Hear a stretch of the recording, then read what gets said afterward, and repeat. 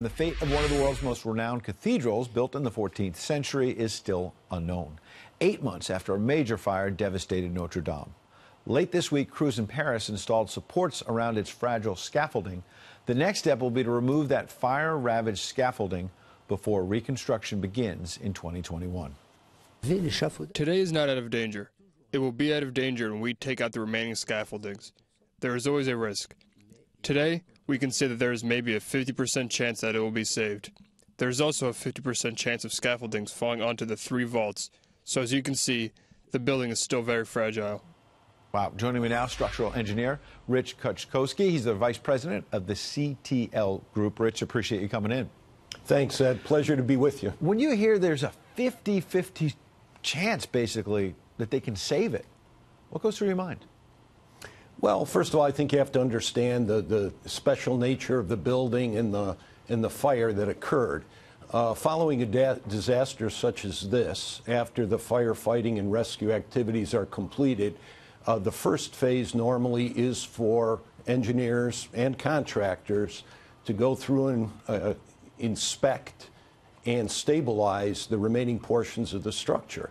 So they will look at the damaged elements. They'll make a determination as to whether they're stable. Yeah. And if there is a risk of further collapse, they will devise a plan for demolition and bracing, because obviously during the reconstruction work you want to avoid further property damages and injury. And given the amount of scaffolding that was present, which is reported to be 250 tons of material, which is now damaged, wow, it's not surprising that there is some uncertainty as to the condition of the remaining portions of the cathedral and the schedule for the completion of the reconstruction. Yeah, work. we're showing some of that scaffolding, and a moment ago you may have seen just the fire, the dramatic video of such a big story of just a few months ago. What is your sense about the next steps? You laid out sort of, you go through the scaffolding, you make your assessments. What are the next steps?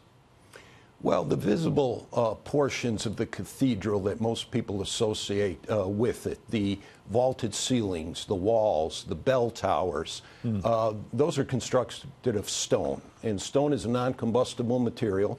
And by all reports, those elements went through the fire in relatively good condition. Okay. The problem was the huge timber-framed roof and the spire, which extended 300 feet above the street, and I think is what most people visually remember from the fire, that huge timber spire falling down and collapsing.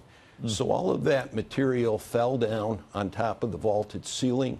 The scaffolding, by and large, was located on the roof in the immediate vicinity of that spire. Right. All of that now is a twisted mass of debris on top.